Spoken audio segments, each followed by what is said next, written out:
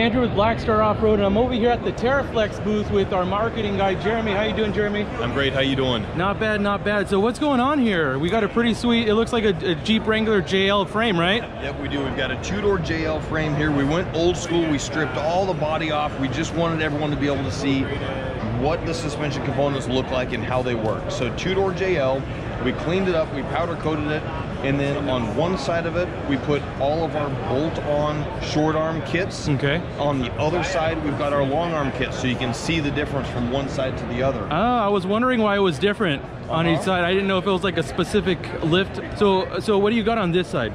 So on this side right over here, driver's side, we have our bolt-on components. Okay. With the Teraflex product, you can go anywhere from mild to wild. So essentially on this side right here, we have our 3-inch Alpine IR short arm kits. Okay. Bolts on, they are adjustable arms, uses the factory mounting points on the axle and on the frame. Okay. Over on the other side, you can see the big black bracket right there. We've cut the factory brackets off, and that is our long arm kit. Okay. So the arms over there are going to be a lot longer. Long arms are really good to smooth out the ride quality and give you a little bit better articulation off-road. When you get to too big of a lift kit, those control arms get really steep in angle, and then the front axle is not going to want to move up and down as fluidly, and it makes the ride rougher on-road and off-road. So depending on the lift height, the long arm is going to be the better upgrade option. In some cases, the short arm is going to be the better option. Okay, so I noticed these are adjustable. So you have an adjustability knob here, and then also here. So how does that work? So what we've got right here is we've got our brand new Falcon 3.5 E-Adjust shocks. What it is it's controlled in the cabin of the vehicle with a switch. That is cool. And so with the E-Adjust, it's quite simply on or off, soft or firm. Yeah. And you control the soft setting on the shock itself. You can actually change the ride to determine how soft or firm that switchable setting is going to be. Ah, okay. Mount this brain underneath the seat. You can see everything is closed wiring, waterproof, because this is going to be outside the vehicle.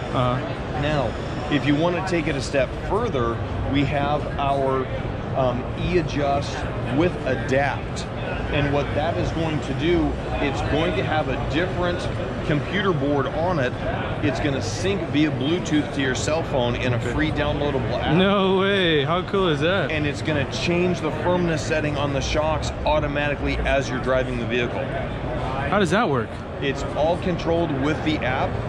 You do have some adjustment on the shock itself, but when you switch it into auto mode, it's automatically going to adjust the firmness of the shock depending on the G-forces that the vehicle okay, so that's how it works. So it's based off of the G-force, how rough your ride is, etc. So is this something that you can get on any one of your lift kits that come with the adjustable shocks? It is, yes. Okay. If you've got the electronic shocks, you're going to be able to do the electronic with Adapt on any of our lift kits. Sweet. And then what do you guys got going on back here? Are these like your most popular lifts, or what's up? Yeah, so what we've done over here is we've just tried to put everything together.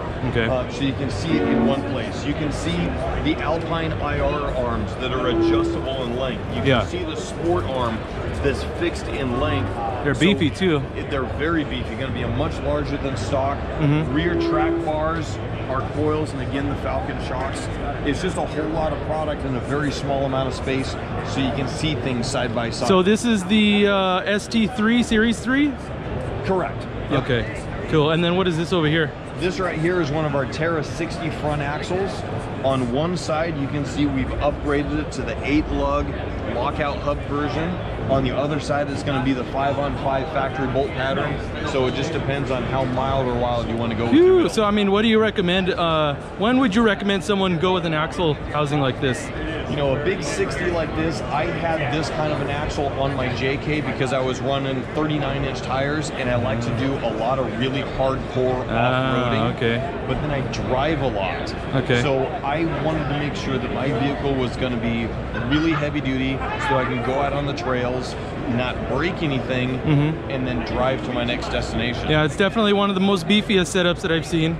The delta brake is actually clear down on the far end here. Okay, so now this is built specific for the JL? It will work for the JK and the JL.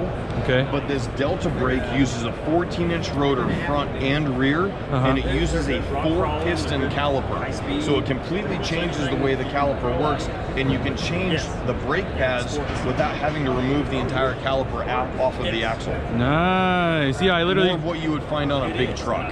Yeah, that's super convenient. I've never seen that setup before. Is that something that you guys, you know, have been working on for a while, or you guys have that out for a long time, or what? We were working on this back before the JL even came out. We were trying to get something like this to work on the JK, and it does. But after the JL came out, we switched over and we started working on this for the JL. Realized it works even better on the JL than it does on the JK. Now it's out and available on the market. We're done with our testing. You can put it on either vehicle. The full set, it's a front and rear total replacement. Okay. Retail price on this is $2,300. So the Nomad wheel, this is a first for Teraflex. We've never had a wheel before. We had this at SEMA last year, but it's now out on the market. Okay. So you've got these really cool red anodized caps on here. It's an aluminum wheel. It's designed with a 40-inch tire in mind.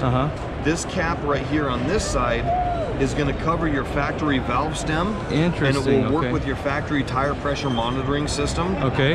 On the other side here, this is a built-in air deflation system. Okay. And if you look right in there, you can see there's holes in there so that when you unscrew it, it's going to let the air pressure out very, very quickly. That is pretty sweet. This is a great wheel for off-roading. Okay. You can adjust at what pressure it's going to automatically stop. That was going to be my next question. Interesting. So you can, I mean, how does that work? What you loosen it up until it gets to the right PSI, and then that's where you just keep the bolt? Correct. So this right here makes it adjustable so that you can get the tire to stop airing down anywhere between 8 and 18 PSI. There's a valve in there that's controlled by the internal tire pressure. So when you close it up, everything is sealed. It's not going to leak. There's O-rings on the cap and on this side over here to keep it sealed and keep the debris out. This is going to air down your tires so quickly. When I go out on the trail, I open them one at a time. By the time I've walked around the vehicle and opened all 4 caps, I get back to the first tire and it's already aired down from 35 pounds to whatever I've got it set at. That's pretty cool. And it's shut off. Yeah, I have the screw-on tire deflators, and those are such a pain. They take forever to deflate. They're not, like even when I adjust them, they're not accurate. And you know, this is really cool. I think a lot of our hardcore off-roaders are going to enjoy this. Yep, and it's available in 2 different colors. This is the titanium. It's also available in black. And then you can see here the display also has a bolt-on rash ring. It's not a bead lock. This is a protector for the rim itself. So you can see we've cut it so you can see what the rim looks like versus what the bolt-on rash guard looks like as well, just to add an extra layer of protection. And I assume this the rash guard comes with the rim?